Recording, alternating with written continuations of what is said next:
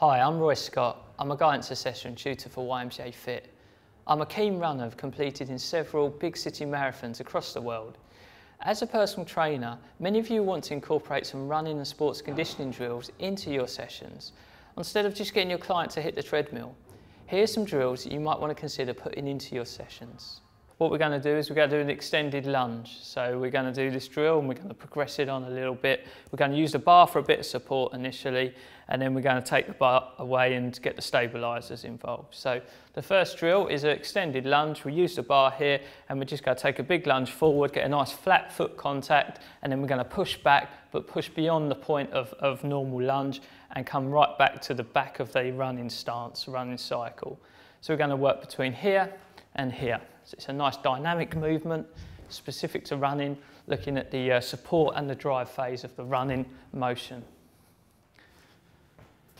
Okay, Dan, we're going to have a go at the exercise I just demonstrated, the extended lunge. So what I'd like you to do is take a nice firm grip on the bar, support bar there. Abs nice and tight in. Okay, looking forward, I'd like to get that extended forward lunge part of the movement. Foot nice, good contact, just dipping at the hips, pushing back, getting that nice contact, toes facing forward. That's looking good. So keep it nice and relaxed. Try not to use the arm to push away from the knee. Coming down, try not to let the knee crash there. Just one more of those. Okay, great.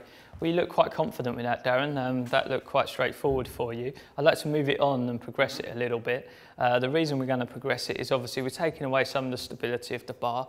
So we're going to have that. We're going to have the same exercise without the stability of the bar, because when you're running, you're going to be using a lot of stabilising muscles and you're going to have to stabilise the movement. It is very dynamic. So when we're going to move it on, we're going to have the same exercise, but we're going to shift the arms across as well. Okay. So with the front leg coming forward on the right side, you're going to shift the arms across to the left. So let's have a go at that. So same exercise, pushing all the way back. That's it, great. Turning it in. So turning in towards the knee, feet flat, facing forward. Great, that's looking good.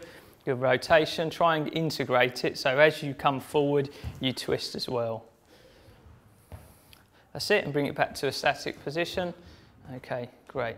Okay, our next drill is working towards running cadence. We're going to be looking at efficiency. This is going to be a really good tool that you can use with your clients.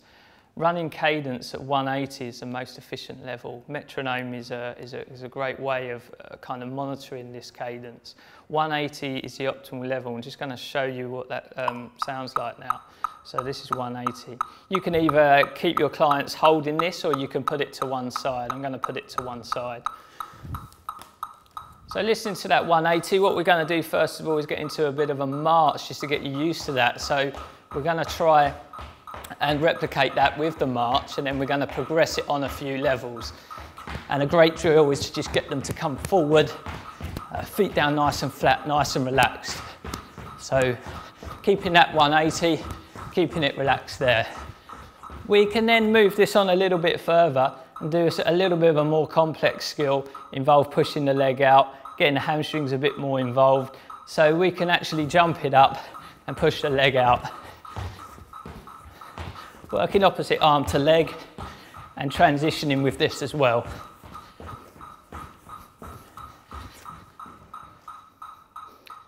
Hopefully I've given you a few ideas on some drills that you can incorporate into your personal training sessions.